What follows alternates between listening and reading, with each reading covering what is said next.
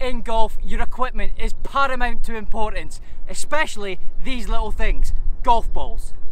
And every golfer, regardless of their ability, has that one burning question that never fully gets answered. What sort of golf ball should I use?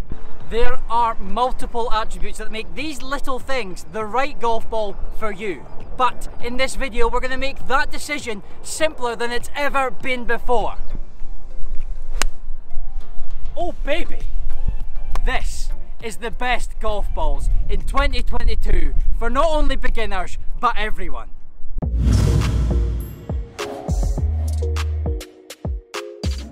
Welcome back to the channel. For yous that don't know, my name is Aaron, many call me Azzy and most call me the Bear. And I am, on a good day, a 3 handicap golfer, but more recently, a 30 handicap golfer. As we've already mentioned today, these little things are some of the most important bits of equipment that a golfer will have at their disposal, and with so many options, some built for distance, some built for a feel around the greens, and some just built to look colourful, it's sometimes that little bit overwhelming to decide which one you should be playing. Probably the most well-known golf ball in golf is the market leader, the Titleist Pro V1, but they cost £45 per dozen. And if you play golf twice a week and lose up to 3 golf balls every round, over a year that's over £1,000 lost in the bushes. And you never know what's lurking in the bushes. It's estimated that at the Titleist golf ball plant they produce over 1 million golf balls per day. That's a lot of lost golf balls and a lot of profit. And that brings me beautifully to the point of this video. We have thought long and hard, hours on the internet, I mean hours. We think the perfect golf ball for you comes down to 2 main factors.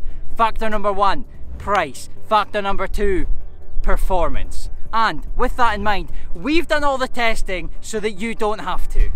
We've taken what we consider 4 of the best golf balls for 2022 and we have put them to the ultimate test of price versus performance to get you that ultimate value for money rating for a range of different price point and different performance golf balls. But in order to perform the ultimate test, I'm going to need some help. Announce beef! So here's how me and Beef are going to perform the ultimate test over a couple of days in a couple of locations. First of all, we're going to hit some drivers, see exactly how they feel, and we're also going to hit some irons, see exactly how they feel and how they perform. We'll also get some data to back that up in Moray Golf Club's state-of-the-art foresight simulator. Then we'll move to the short game, we'll hit some chips, we'll hit some long putts, we'll hit some short putts. We'll see how they feel off the club face, and then ultimately we'll come up with our ultimate value for money rated golf ball. Price versus performance, it really could not be simpler. And let's find out now what our 4 contenders for best golf ball for beginners and potentially everyone in 2022 are. Take it away, Beef. First up for testing, we have the Strixon Distance, Amazon's #1 selling golf ball, coming in at $12.99 per dozen. Next up, we have the Tour Response golf ball from TaylorMade, but not just the normal Tour Response. We have the game-breaking, widely talked about yellow and white Tour Response ball to test as well, coming in at £32 a dozen. Third on the list, you got it right. It's the #1 ball in golf. It's Titleist Pro V. And so at this point, I should apologise, we could not source Pro V, so instead we have brought you TaylorMade TP5X, coming in at £45 per dozen.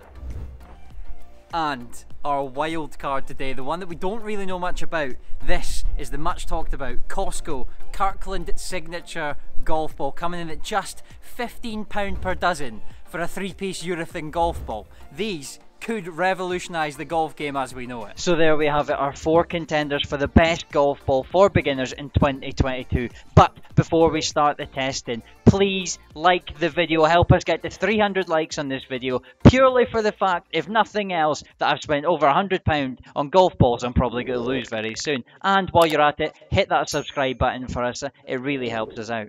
So first up, we're on the course with the driver. We're going to hit all 4 of the balls down a fairway and see exactly how they feel and they respond in terms of distance and off the face.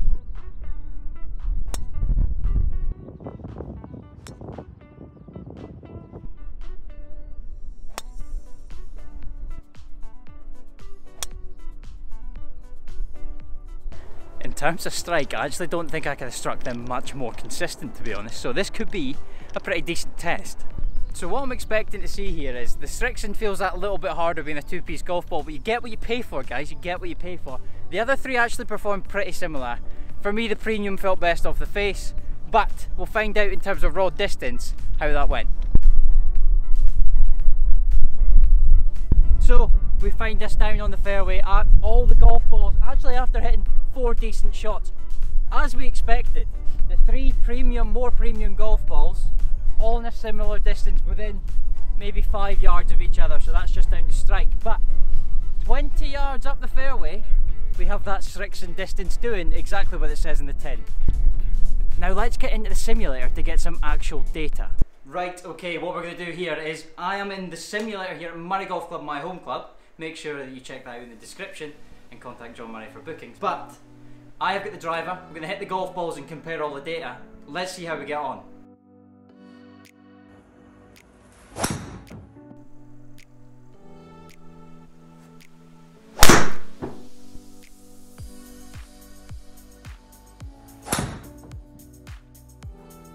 And as you can see from the footage, we've got that beautiful man, the Beefcake, hitting some stinging draws in the sim as well. But we're only going to use my data in the simulator, despite me having a bit of a terrible day.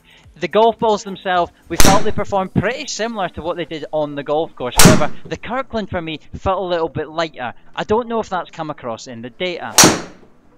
And here it is, the data. It actually showed that the best performing golf ball overall and the lowest spinning golf ball somehow was the Tour Response. I think this might be slightly more towards user error rather than the actual golf balls. The Strixon, as expected, was lower spinning than the other two, and the Kirkland and the TP5 performed very similar. Overall, the Tour Response was best. And so for the next test, irons. How do they feel off the irons? So what we're going to do is, we're going to hit into a 25-mile-an-hour wind and see how they all feel. So now let's go hit some shots and we'll let you know how each ball feels after that.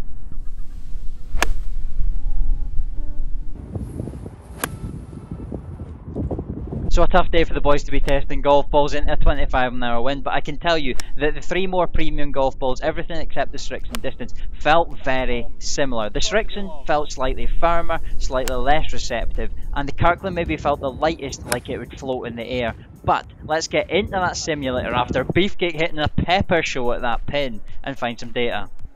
And we are back up here in the simulator, but instead of me hitting a 7-iron for the data here, we're going to get a much better ball striker. It's going to be the Beefcake that's hitting 7-irons for you for the numbers.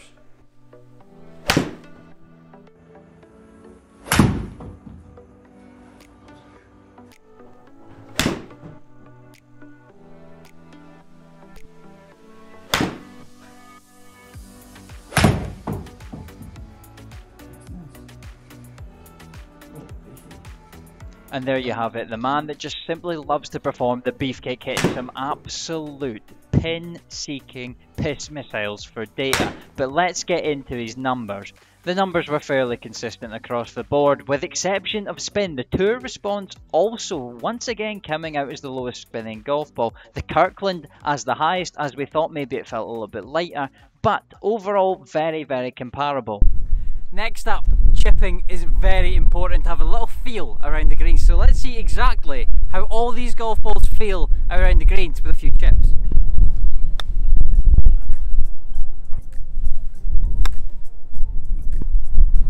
For the chipping, the Strixon distance was the ball that lacked that feedback. As expected, the golf ball is literally just not built for that, but the other 3 performed very, very similar. The Tour Response and the Kirkland acting very similar, and the premium golf ball just giving you that little bit more feel.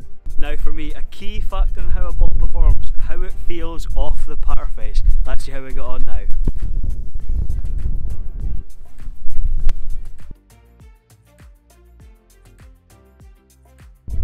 And as you can see from the filming, we tried both long and short putts with similar results. Again, the Strixon distance just felt that little bit heavier. It's not built for feel. But all the other golf balls, they performed very well, all felt nice off the face. So let's see exactly what you've been hanging around for. It's time for the results. And now we come to the results, everything you've waited for. First of all, we're going to look at this, the Strixon distance. Now, in terms of value for money, I would say this is probably about 4 out of 5. There is a reason that this is Amazon's best-selling golf ball at £12.99 a dozen. These things do the business, especially if you're a mid to high handicapper and lose a few golf balls around. The only thing for the lower kind of handicaps and for the mid and high handicaps is the feel around the green is noticeably that little bit firmer, so they're a little bit clunkier, but they do the job and they're good value for money. So now we have the tour response. We would say this is a 3.5 out of 5 for value for money. Great feel and touch around the greens, however a little bit more on the pricier side compared to some balls, but would definitely recommend this for a mid to low handicapper. Third on the list we have the premium golf ball of the bunch, coming in at £45 a dozen. Value for money rating, we are giving these a 3.5 out of 5. I think you get what you pay for the low handicap side of things in terms of feel, but in terms of performance there isn't much difference. However, the Beefcake, he's giving them a 3. He thinks that there is other golf balls on the market, much better value for money, especially for mid to high handicappers.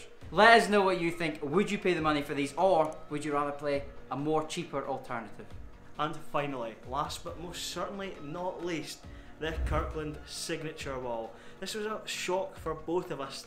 The feel for me is just a little bit off compared to some of those premium balls round the greens. However, for value for money, I believe there is no better ball than this right now. I'm giving it a 5 out of 5. However, the Bear has said he would go 4.5. But when pushed, what ball can he say is better value than this? None. He can't. He cannot. Let us know your thoughts in the comments. So to round off this video, we are basically saying that the Kirkland is well worth your time. Have a look into it, let us know your thoughts in the comments. If you've liked this video, make sure you hit the like button, it helps us out more than you can imagine. Hit that subscribe button and ring that notification bell. And then why not consider watching how Scotty broke 80 in this video.